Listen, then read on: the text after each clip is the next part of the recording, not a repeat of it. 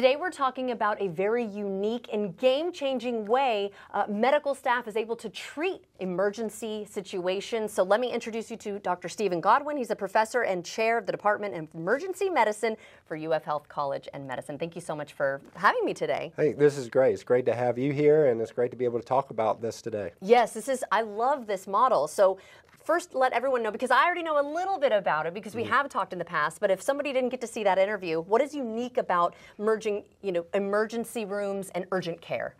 Well, it's, the challenge for the consumer has always been, I've got this injury or I've got this sickness and I need to be seen, but I don't know the level of care that I really require at this time. So you end up going to an emergency department, which is fine and provides all levels of care, but then you're charged at emergency department levels. Right. And your complaint may not require that. You walk out and you go, gosh, I had an ankle sprain, but I've got charged this high-level bill.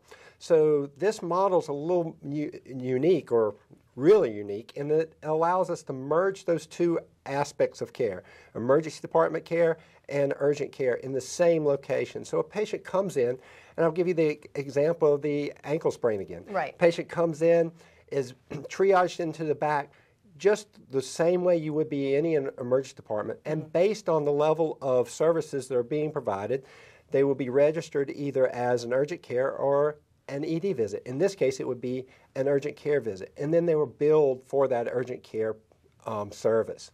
If that, by chance that same patient comes in and say they got knocked out and they require a higher level of imaging, like a CT scan, right?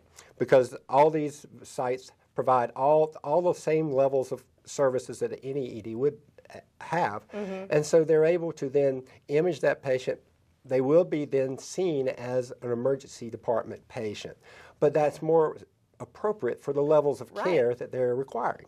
Right. I actually have a girlfriend who went to urgent care. I forgot specifically what her issue was, but they said, we can't see you. You need to go to an emergency room. So she did pay to be seen there, and then she had to go to an emergency room. So it's wonderful, too, that this can actually help save a little bit of money for people, and especially with emergency situations. So talk about some of the other differences than, say, the freestanding emergency places out there. Again, we have the same emergency physicians that they're working at our trauma center, and our major site downtown, at our North Center, all that provide the highest level of care quality that you can receive, and it's both for pediatrics and adults. Oh, wonderful. And so, again, you may go to an urgent care often, they may feel uncomfortable with a pediatric complaint, or they may feel uncomfortable with this injury or this laceration repair, those types of things. And again, you get shifted into an ED visit where you go, well, I just paid for this, now I got to go there, and you're kind of hit in two ways. So again,